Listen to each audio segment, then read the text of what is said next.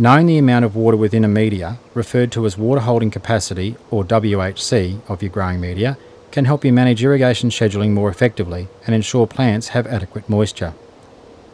Testing for water holding capacity is not difficult and can be done with minimal cost and some basic equipment and a little bit of time. The following video shows a process for carrying out a practical on-site water holding capacity test on growing media.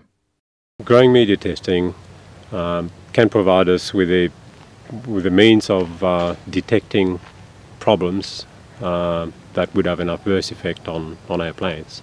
The equipment required for a water holding capacity test is a moistened growing media sample.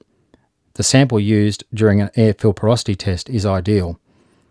A set of scales, a drying tray, and record sheets. Weigh the empty tray and record the weight.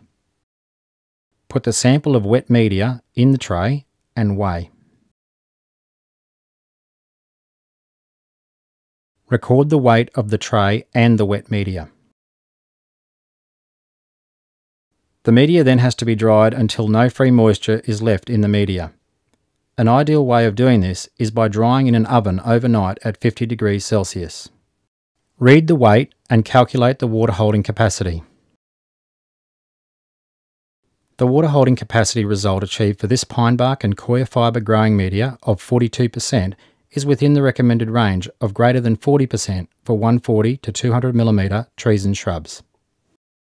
Things are always evolving, so the more we learn on the mixes that we're currently using and compare them against new trial mixes, we can always improve that by doing these tests.